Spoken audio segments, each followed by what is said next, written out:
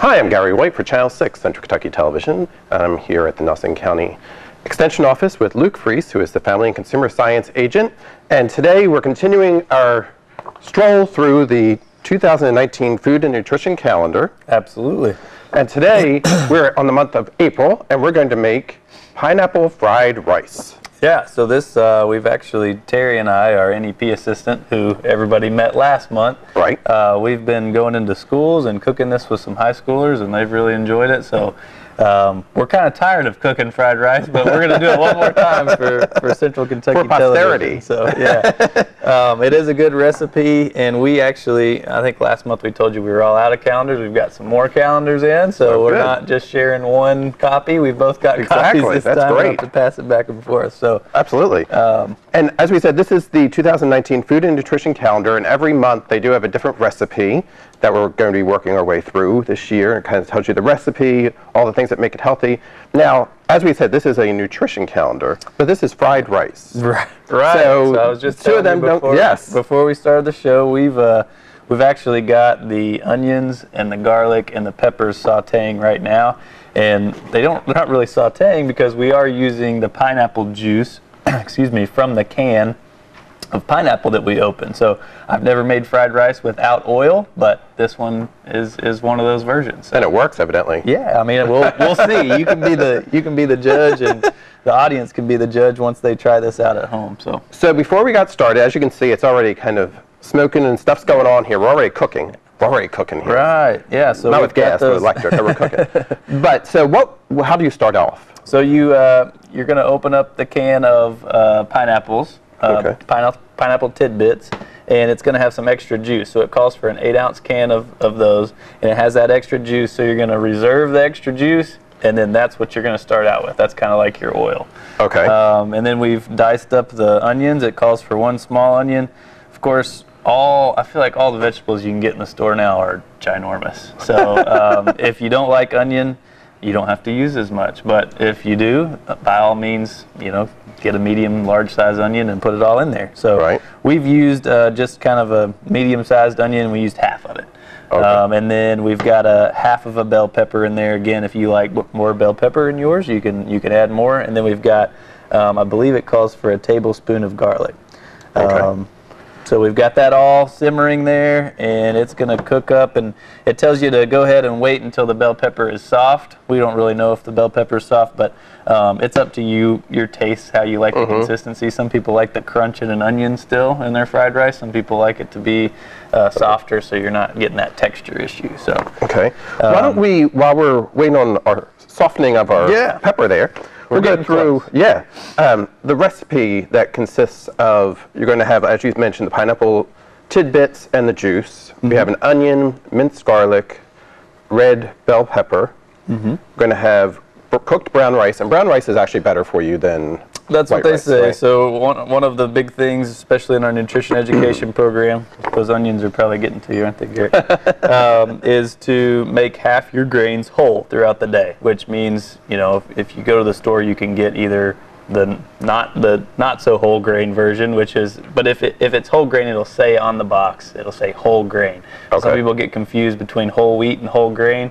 If you look at the back of the box on the ingredient list of any pasta or rice, it'll say the first ingredient will be whole grain, name that grain. So look out for that. If you don't like brown rice and you don't like that as a whole grain, you can obviously substitute a different kind of rice, whether it's jasmine or white or whatever you'd like to substitute for that. But this is definitely what we would recommend is from a nutritional value standpoint. Very good.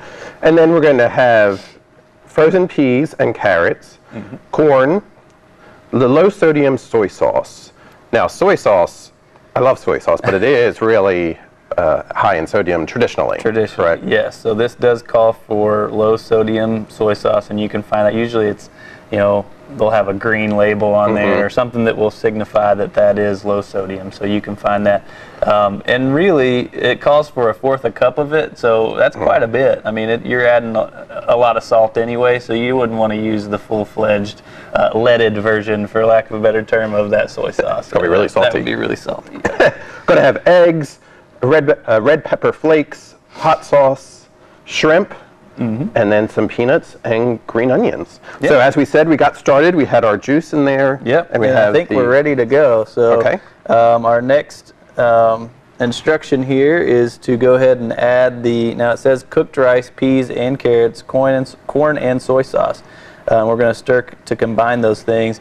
When we made this at the high schools, and as I've made this recipe, I've realized that it's a lot better if you wait till the end to add the rice, because if you add the rice early and you add in all this liquid, that rice, since it's already cooked, gets mushy, and it just doesn't look very good. So it tastes the same. If you want to go ahead and follow all the instructions, go for it. But for aesthetics today, we're going to wait till the end to add the rice. But we'll go ahead.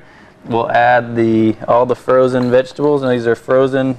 We got these in a frozen bag of those are peas and carrots. You can get those exclusively in a bag, and then I believe it's a cup of sweet corn. So we're just going to turn up the heat a little bit on that. And then, Gary, if you want to add that soy sauce, we got 1/4 of a cup, like you said, of low sodium soy sauce. You can just go ahead and dump it all in there. Okay. And we're going to... As it gets nicer since we're getting into the nice weather, we'll eventually have fresh vegetables that you could potentially use as well. Right. If you want to, and freeze them and then put them in there. Yeah, and it calls for frozen. I mean, you can use canned if you have canned. You can use fresh if you've got the fresh version. Whatever it is that you've got in your fridge, you can use. But it's going to be a little difficult to turn up the heat on this one. If you're using a gas stove, obviously you can adjust the heat a little easier. These ranges sometimes get a little finicky, but we're just going to let that heat up for a second, and then we're going to put our egg in the middle.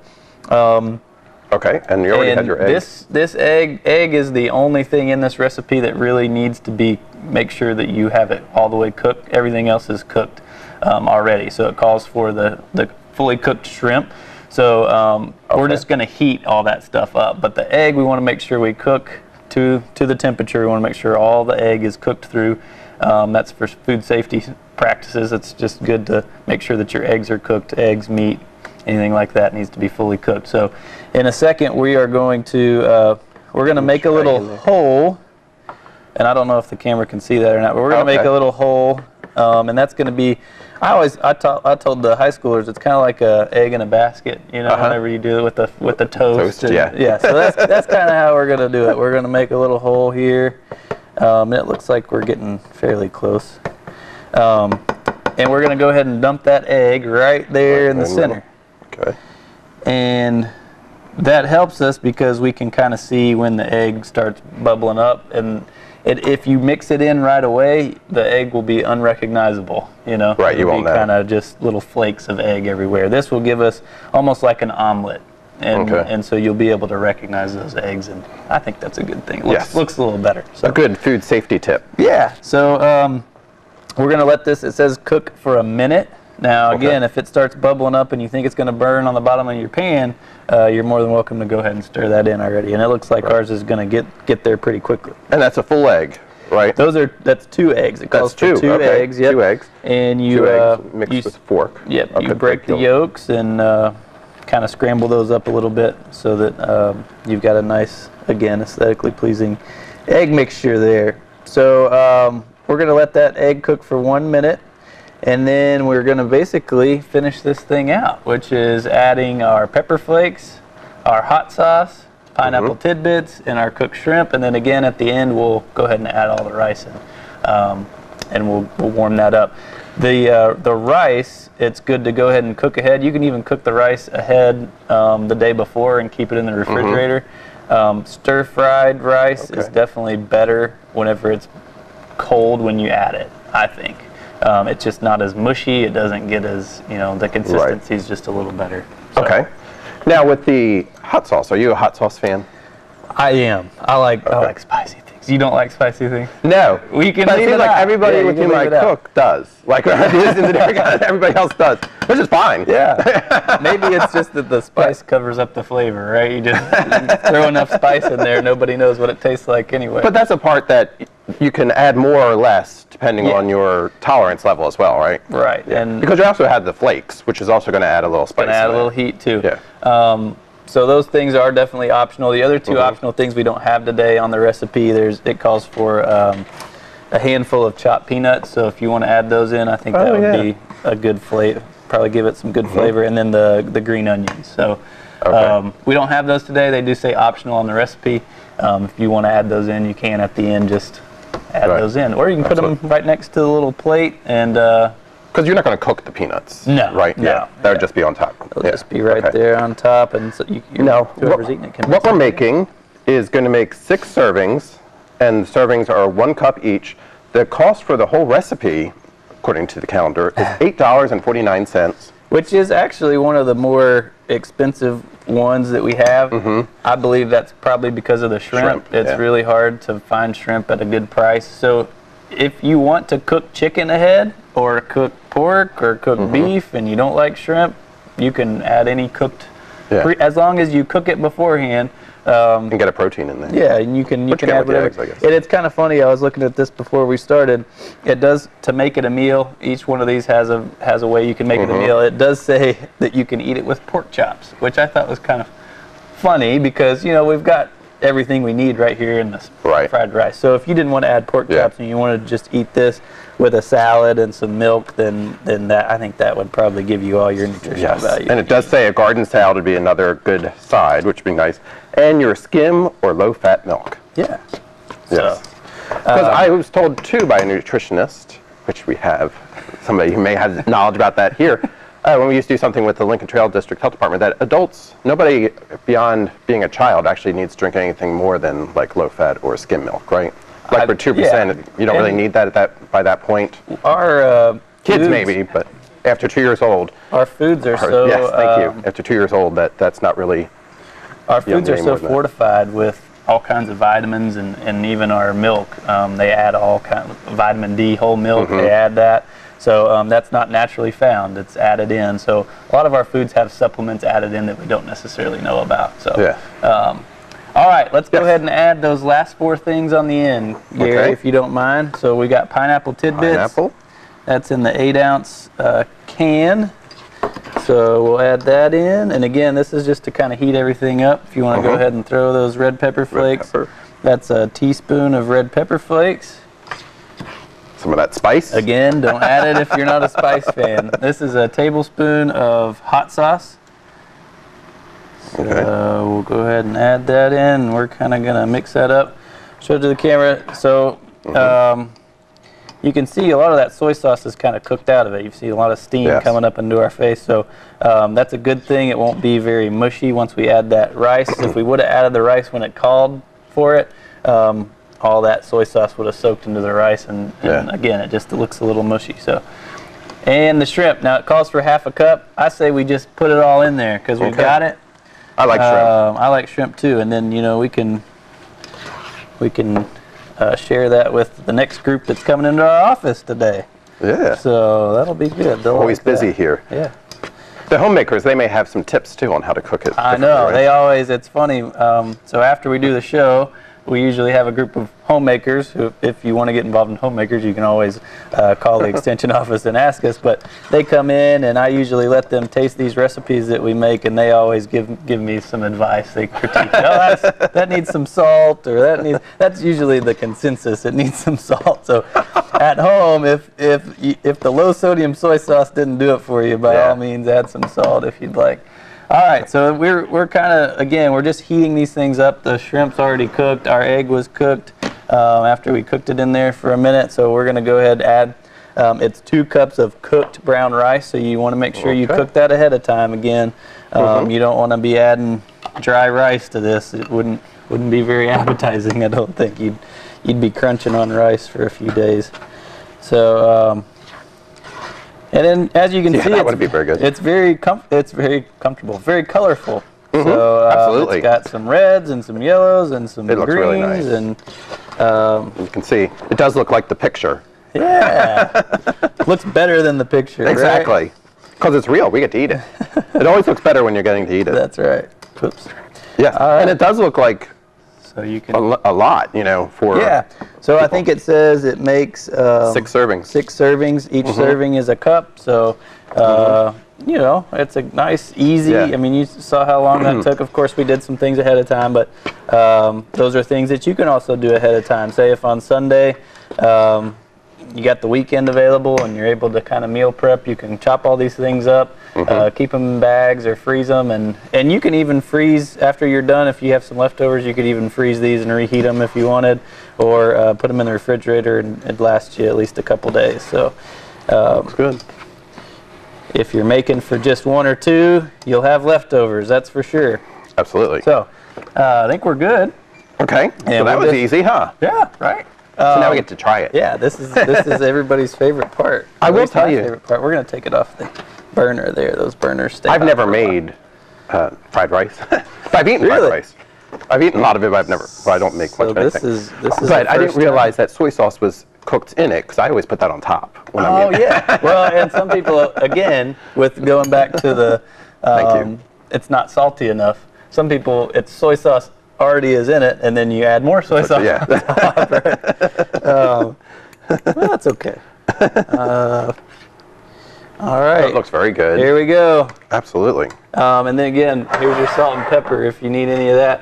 I like to add a little black pepper onto mine, but again, I like things spicy. So, Now, black pepper I like, too. what do you It's think? very good. Very All good. right. Yeah.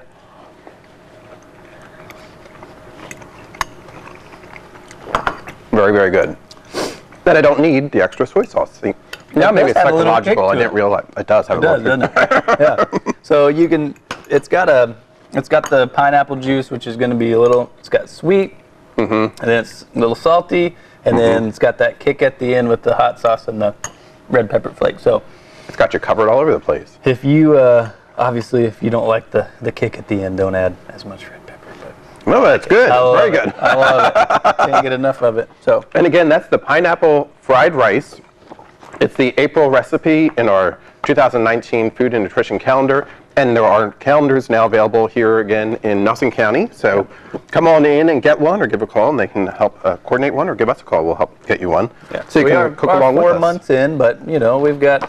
But the recipes are 2/3 still of the good. way, and the recipes are still good. They're good all year. They're good for several years. So if you like recipes, these are Yes. definitely some good options. And they've got some at the end of the calendar where you can just tear them out. So if you cook something for somebody and Oh, they're wow. like, hey, we really want that Yeah. recipe, you can tear them out and give one of those to your friends or family. And so it's a really nice thing. Absolutely. And next month, I think we get to make Hawaiian pizza, Oh. which is everyone, or is it That was chicken and ranch chicken and ranch mushrooms? I got ahead of myself. That Hawaiian pizza is so good. But Oh, and that's June, the Hawaiian pizza. so we'll cook through this, and we'd love for you to follow along with Yeah. us. And if you have any tips, again, you know, I kind of changed this recipe up. If you make these recipes and you decide, hey, this was a little bit better, give us a call and let us know, and we'll kind of throw it into the show and say this Absolutely. is what worked for somebody else. So. No, I also noticed your apron. Yes. Oh, And yes. So if- thank you. If somebody needs an apron, Yeah. can they come and get one of them too? They can. We'd like to just kind of talk to you. We'll talk to you a little bit about food safety. That's what this is, food safety and conversions. The beautiful thing about this is if you need it's a upside reference, down. it's upside down so that cool. you can read it yourself. So it has a conversion table. It has some abbreviations for things you might find in recipes that you might not know. It's got cooking temperatures for beef, lamb, pork, ground meats, fish, chicken, all that good stuff. And then reminds you to wash your hands often, which we did before we started. Absolutely. But it's a great. This is awesome. We got these in just a couple days ago. So So that's available as well, and it tells you what the egg dish is. So 160 degrees. That's why we were trying to make that's sure why our we egg were was trying cooked to. right. Yep. Sounds Make good. sure your eggs get all cooked up. So Again, we've been here at the Nelson County Extension Office here with Luke, and we've been making our fried rice. So come on in and get the recipe. Thank you very much. thank you. All right, this has been Gary White for Channel 6, Central Kentucky Television.